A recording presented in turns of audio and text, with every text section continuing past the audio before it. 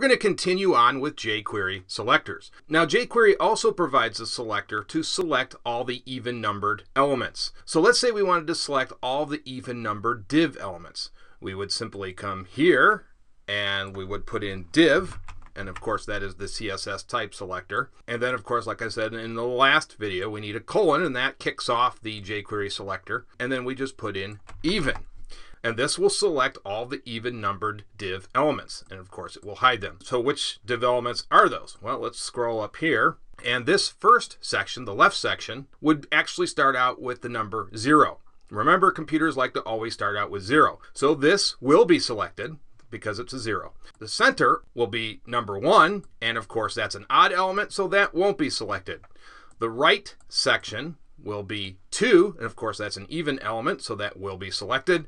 And our button will be 3, and that of course is odd, so that won't be selected. So if this works correctly, the center section and our button will not be hidden because they were not selected. The left section and the right section, because they are even, will be selected and they will be hidden. So let's go ahead and run this.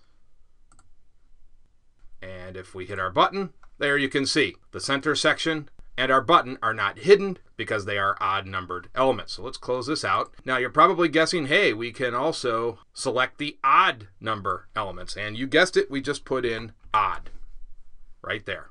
And now it'll be the reverse. Our button and our center section should now be hidden. So let's go ahead and run this.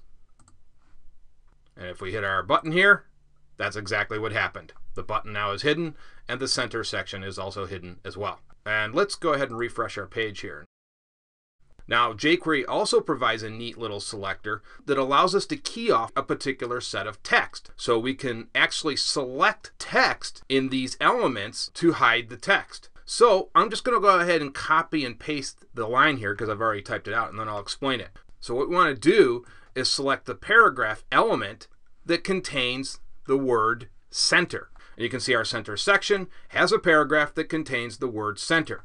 So this paragraph element will be selected because we put the word center here. And that's what this contains jQuery selector does. You can basically put any type of text in there that you want to find, and then that will select the element that contains that particular text. And in this case, it will hide everything that's in this paragraph element, which of course is right here. So let's close this out. Let's go ahead and save this. And we'll launch our page again. And now if this works correctly, this paragraph element and all of its content should be hidden. So let's go ahead and hit that, and it is. You can see all the text now is hidden. Okay, that's going to do it for this video. In the next video, we will continue on with jQuery selectors.